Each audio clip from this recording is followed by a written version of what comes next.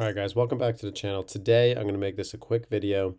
This is for your everyday 9 to 5 workers. You don't have time to trade the market, but you want to consistently trade and buy every single week or bi-weekly. So I'm going to break it down for you. So on the website, go under accounts and trade.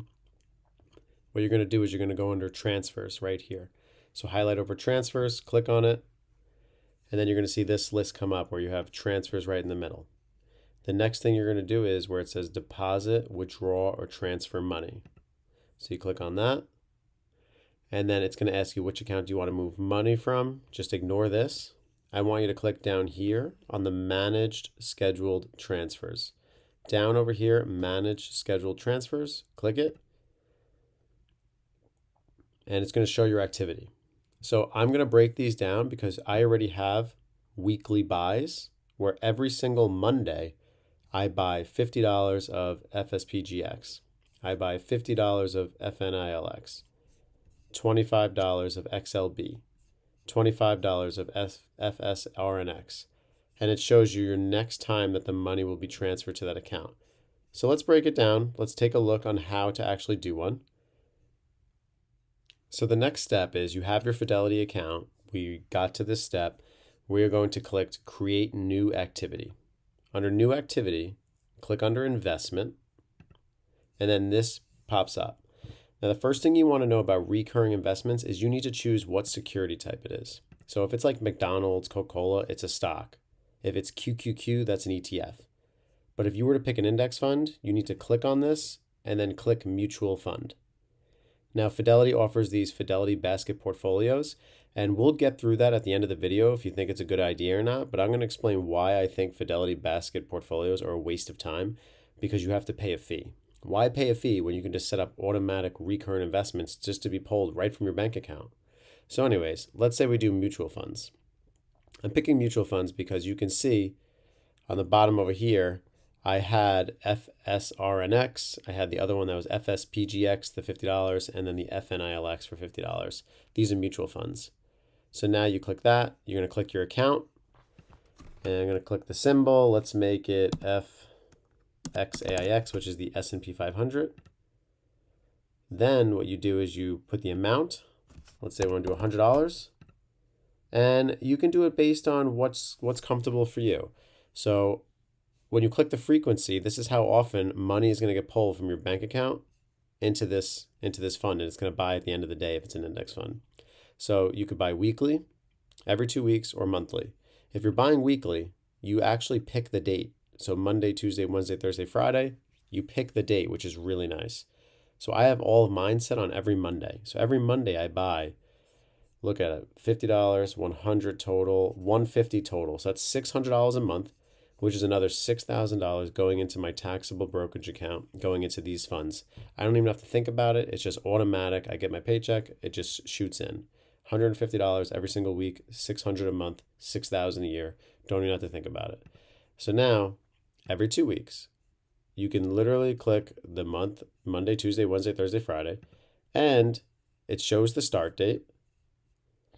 And it's November 27th right now. And you could start here and just go from there. And then you can end, you can put an optional date if you want. So if you want it to end at a certain time, let's say, and if you don't want that, just exit out. All you have to do is use a linked bank account. As long as you have your bank account linked to Fidelity, this will automatically do it for you, and that's it. Nice and easy. And let's do another quick example of just showing a stock. Because if you're doing stocks, like you have to click under stocks and ETFs. And I'm going to show you the same thing. If I put FXAIX in here, it's not going to find it because it's not an eligible stock. So what I like about this is Fidelity now offers you can buy individual stocks. So let's do McDonald's, for instance. So now I can say I want to buy, $15 of McDonald's stock every week, weekly, every 2 weeks, monthly. The same thing as before, but I can set it for every Monday, and it could just buy forever. So every time I get a paycheck, I buy $15. It'll buy fractional shares of this $281. And I think that's unique that you are able to now buy stocks on a weekly basis. You can set it for any day you want, whether you want on Thursdays, so you get paid on Thursdays, you get paid on Fridays. You can set it for any of those days. Maybe you want it bi-weekly. Maybe your job pays you every 2 weeks, every Wednesday, let's say. And then you can make it any amount you want. And it gets directly pulled right from your bank account. You just have to choose which account you're going to use. So I think that's pretty smart by Fidelity to offer this service. And this is for free. There's no fees with this. It just gets pulled directly from your bank account and it buys on the set date that you put it. And it'll show you the start date of when it would start purchasing it. So I think this is something very valuable. And let's go into the Fidelity folios, because there's no reason to do them if you can just do it like this and just put your paychecks in. And let me show you why. So let's start from the main page. I was on the main page just by clicking Fidelity here. You're going to go under products. Then you're going to go under direct investing, which is under products here, direct investing. And then you're going to see that Fidelity tries to offer you a service where you can do direct indexing. But let's scroll down to the bottom just to show you, and I'll go slow. They offer these direct indexing 3 ways. You could either make baskets on your own. You can build them by yourself and try to beat the market. Or you can use Fidelity managed Fitfolios that charge you a fee, or wealth management for people that have a lot of money. So the thing I wanted to focus on was the Fidelity basket portfolios. That's right here, Fidelity basket portfolios. And it's an easy way that you can pick stocks and ETFs and you put them in your own basket. So let's click on learn more. But before we do that, it just compares all 3 options, and you can see the Fidelity basket portfolios. What I was referring to is that you get 30-day free trial, but then you have to pay a flat monthly fee. But I'm getting the same service just by doing what I just did before, and I can allocate how many dollars I want to do every week, every 2 weeks, or every month. So let's click on learn more. And then it shows you that Fidelity basket portfolios, you charge $5 per month, so $60 a year. In my mind, it doesn't make sense. If you're buying, let's say, $100 every week, even if it's $400, you're taking $5 out of that $400 every single month. Unless you start with $100,000, it just doesn't make sense to be using this trial. I mean, if you want to try it, you can, but I just don't see a point. But let's watch a demo on it just so you can see. You like choosing which stocks and ETFs to invest in, but managing them can be challenging and time-consuming, even with spreadsheets and other tricks to help you stay on top of it all. What if there was a faster and easier way to buy and manage your individual securities? Enter Fidelity Basket Portfolios. Build a basket of stocks and ETFs and manage it as one investment. It's easy to get started. Already have an existing Fidelity brokerage account? You're ready to enroll. Simply pick your stocks and ETFs, or get started with one of our pre-built models created by Fidelity experts. Invest any amount you want using fractional shares and trade each basket with one click. Want to build another basket? Create as many as you'd like and monitor performance from your personalized dashboard or as grouped positions within your brokerage account. Want to rebalance as the market shifts? Use advanced features, including one-click rebalancing, and have the freedom to allocate new contributions to your most underweight securities first, while avoiding the hassle of manual calculations. All you need is an existing brokerage account to enroll. It's that easy. For a monthly fee, you can create as many baskets as you want and trade U.S. stocks and ETFs online with 0 commissions and no account minimums required.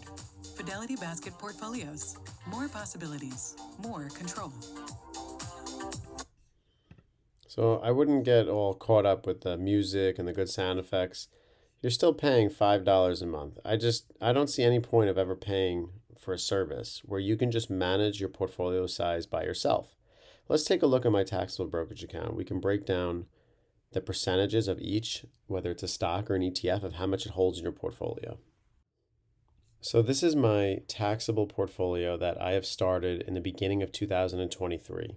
And right now we are up $2,000 on the account, up 9%, which is fantastic. This is a small account, but it's growing. And how have I done this? Just by dollar cost averaging, by buying $50 to $100 every single Monday, putting it in the account, and just forgetting about it. The only one that wasn't that was O. I bought Realty Income and I made a video on it. I bought $500 worth probably about 2-3 weeks ago when it was selling off down to $46. And so far I'm up 15%, which is amazing, but I'm not even going to sell it. I'm going to just continue to reinvest the dividends. And when O comes back down, I'll start buying some more. So that was a good buy. But when it comes down to SCHD, FNILX, and FSPGX, I have a percent of the account that is allocated to it. So in my head, I just do the math of how much money I am contributing. So if I'm doing like, let's say $100, I'll make sure at least $30 goes into this, $30 into this, $30 into this. So then you'll know, okay, it'll stick around that 35 to 30% range. And that's it. I just don't see any point of using a like Fidfolio, paying a fee, when I can look at the percent of my account that is invested. Right now, I have $250 in cash because, I transferred over $250. I'm waiting to add, but the market's really up right now, so I don't want to add right now. I'm going to continue to wait. But then I have my reoccurring investments of every Monday. I buy $50 of FSPGX. I buy $50 of FNILX. And I'm going to start buying more of these. But I have a recurrent drip buying at least $100 a week each into these, or split between these. And then I start building cash in the account. When I have leftover money in the month, I put the $250 in, and then I wait to buy when it starts to be, the market starts to sell off. So you just have to create your plan, what you're going to do. So for me, I have the auto invest going into these two accounts right here, FNILX, FSPGX, and then I build cash on the side. It's only 1% of the portfolio. I'm going to try to build more of a cash position. But then anytime I see dips, I'll buy stocks or I'll buy ETFs like SCHD. I'll buy the index fund. And that's how you do it. And all I've been doing is dollar cost averaging, and I'm already up 9% this year. So that's pretty good. And you can see if I just put all my money in FSPGX, it probably would have been better. It would have been 16% up. But you can't predict what the market's going to do and which stocks are going to do well.